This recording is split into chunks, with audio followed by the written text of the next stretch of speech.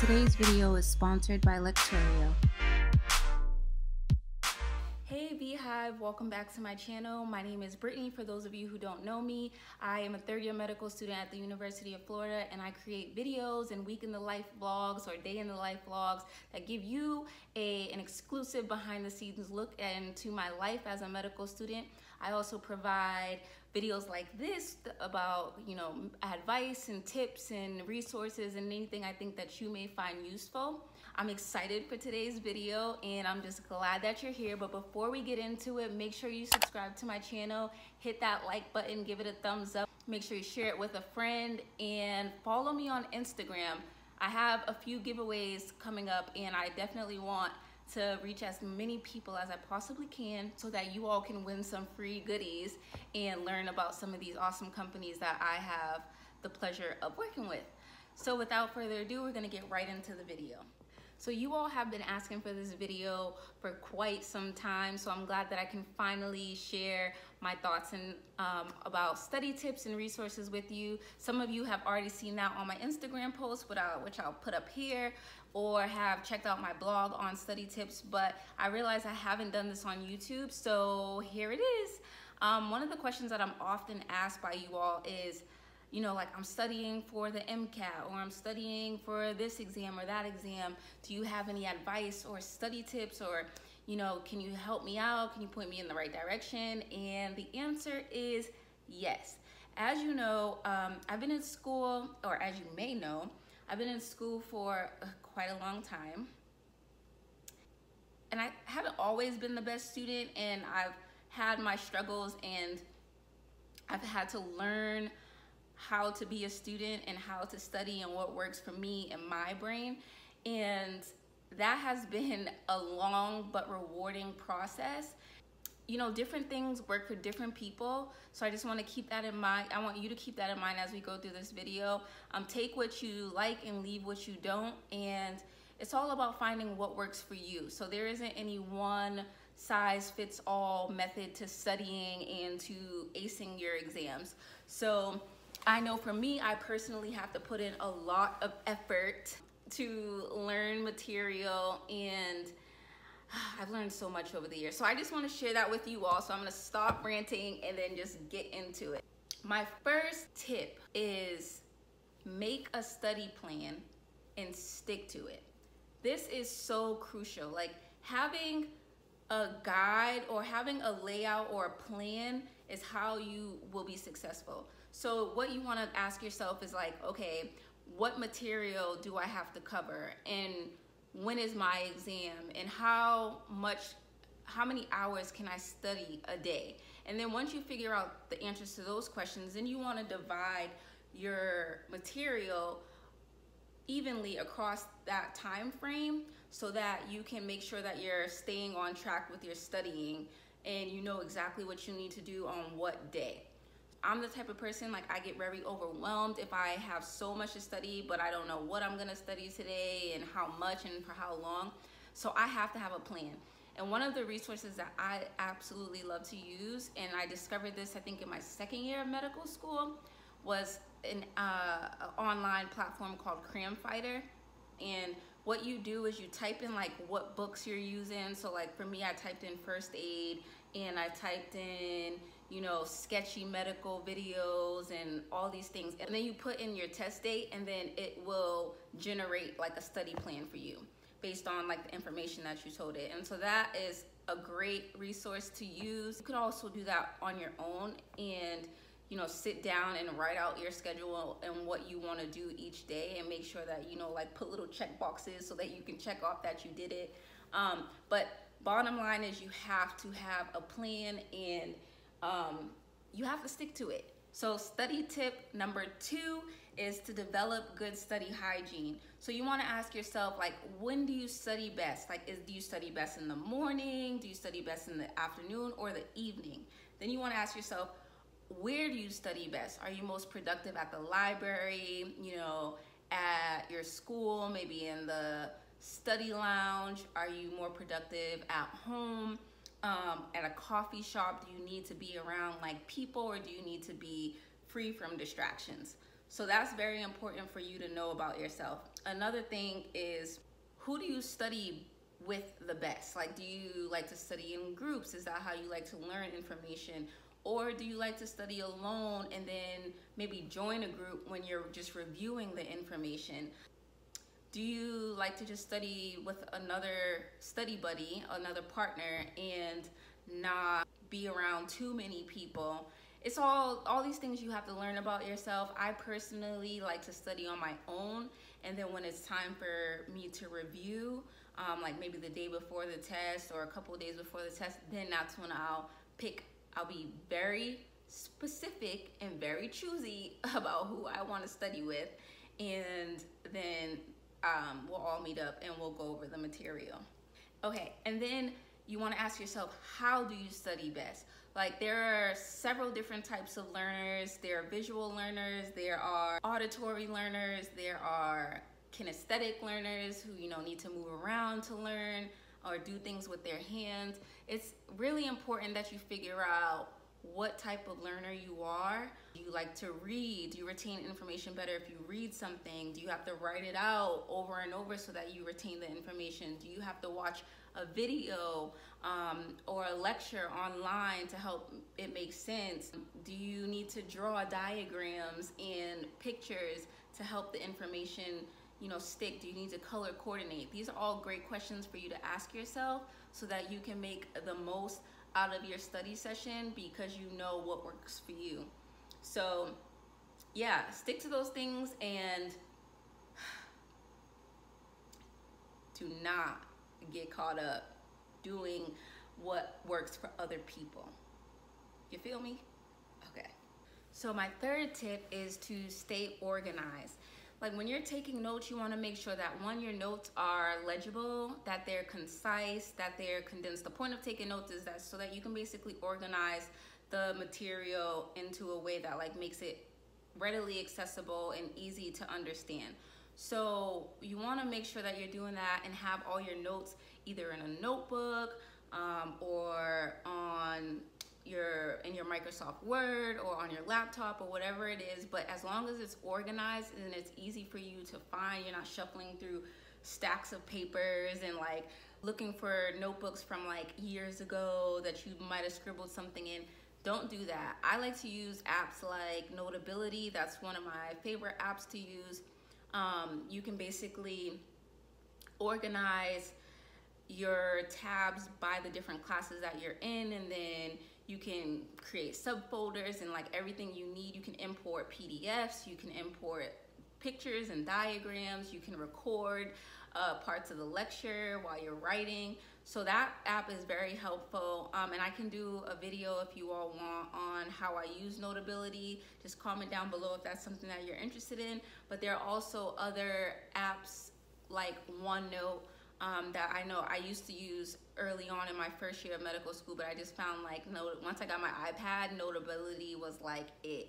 And so yeah, there's a few different apps that people like to use. You can use Google Docs, you can get a 5-subject notebook, whatever works for you, but just make sure that you know exactly where your notes are and they're clean, they're concise, and they're easy to access. So one of the worst things you can do is get to your study location, your favorite study location, whether it's the coffee shop or the library, in full beast mode, ready to like beast this study session. You have your agenda of like what topics you need to cover, and then you look in your bag and you realize you don't have your flashcards, you don't have your highlighters, you don't have your pens, and you're just a hot mess. So make sure that you have everything you're gonna need to be successful in your bag: your books, your notebooks, your pens, your pencils, your highlighters, whatever it is. Make sure you have it with you so you don't end up wasting time, you know, going back and forth because you forgot something. All right, so this one is a big one. This is tip number 4, and I feel like this will make a huge difference in how you perform on your exams, and that's develop good test-taking strategy and skills. So the important thing is that you practice, practice, practice. Like, I love doing practice questions, taking practice exams, and ideally I'd like to have the questions and the exams that I'm taking be as close as possible to what the actual exam is gonna be like. So for example, if I'm studying for the MCAT, I wanna find, you know, maybe practice tests from AAMC of like previous MCATs that they have retired, and do those practice questions because it'll look a lot like what's gonna be on the exam. And another good thing is like, okay, if I know my MCAT or my step 1 is on Friday at 8 o'clock in the morning, I'm gonna make sure that I take a practice exam Friday at 8 o'clock in the morning, because I wanna train my mind to be ready to go at that time. So when it comes test day, I already know what to expect. My brain is used to functioning at that time, and I feel like this is just another day that I'm taking this exam. So it kind of helps with anxiety as well. So there are tons of apps and resources for practice questions and practice exams. It just really depends on where you're at in the process and what you're studying for. So you all can reference my blog for a list of resources, so make sure you check that out. If you've been watching my channel and my videos for a while, then at some point you've probably seen an ad by Lecturio, and if not, it's because you were skipping ads and you might have missed it. So I just want to make sure that we're all on the same page. So basically, it's an online resource that is essentially an online medical school that it provides like medical school lectures and pre-med lectures by professors at Harvard, Johns Hopkins, Yale, all over the country, like these top universities. They offer videos on any topic you can think of, whether it's biochemistry, genetics, you know, pharmacology, pathology, physiology. They have literally everything. And they also have a Q bank of like 3,700 questions, 3,700 clinical vignettes or board style questions, which for me is everything, because to make the most out of the time that you have is so important to get used, and at least in medical school, to get used to the language of the exams that you're going to be taking. So most of the exams and most of the questions are clinical vignettes in medical school and on our board exams. So the fact that they offer free QBank with 3,700 questions is just like mind-blowing. And then they also have, like, as you watch a video, they have quiz questions that'll pop up as you're watching, or at the end of the video that quiz like you on like straightforward information, just to see, you know, how much you retain from the video and if you understood. All right, so one of my absolute favorite features of Lecturio is that they have QBank walkthrough tutorials. Let me give you the backstory first. So when I was studying for step 1, I had a tutor, and basically the tutor helped me analyze different question stems and would talk me through her thought process as she was going through the questions. And knowing information is not enough. You have, like, that's great. It's great if you know the information, but you also have to have like test taking strategy, and you have to know how to analyze a question stem and then analyze your answer choices, eliminate things, and there's like this whole methodology to it. And so that's where she came in, and she was very helpful with explaining things to me, and it was great for me to hear how she thought through questions, because then it taught me how to think through and approach different questions, especially when you're studying for something like the boards where you only have a certain amount of time to like get the information out that you need.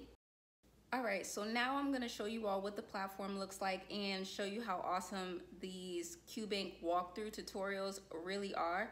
So here you can pick your curriculum. You can pick whether you're pre-med, preclinical years, or you're in med school, or you're in osteopathic school, or you're on your clerkships, you're in nursing school, whatever it is. So right now I have like as if I am in my preclinical years of med school, and they have this awesome medical school survival guide, but this right here is everything. So these are the QBank walkthrough step 1 tutorials. And so why this is so important is because, like I said, it's not enough to know the information, but you got to get in the mind of these test writers. And so it's great to have a doctor analyze a question, go through the question stem, break it down, tell you how you should approach the question, and like really hear someone else talk through their strategy. And so that's gonna help you develop your own test taking strategy. And this, I'm telling you, is like the best thing. All right, so Lecturio does offer some of their videos for free, but if you want like access to the full platform, they do require a subscription. But lucky for you, they sent me a discount code. I'll put it right here so that you can get 20% off of your subscription. And I'll make sure to put the link down below in the video description so that you can go check it out yourself and see what the hype is all about. Last but not least, definitely make sure you take regular breaks and don't forget to reward yourself. It's important that you like get up, whether it's every 30 minutes, every 50 minutes, every hour. Get up, move around, stretch, take your dog for a walk, light an aromatherapy candle, do some jumping jacks, just get your body up and moving so that you're not just studying 12 years, it does feel like 12 years sometimes, but for like 12 hours straight and you haven't eaten, you haven't moved, and your legs are numb. So definitely get up, that'll help you stay motivated. Apps that I like, or resources that I like that help me with this, is one called Be Focused, and I'll make sure I link all the things that I've been talking about in the video down in the description below.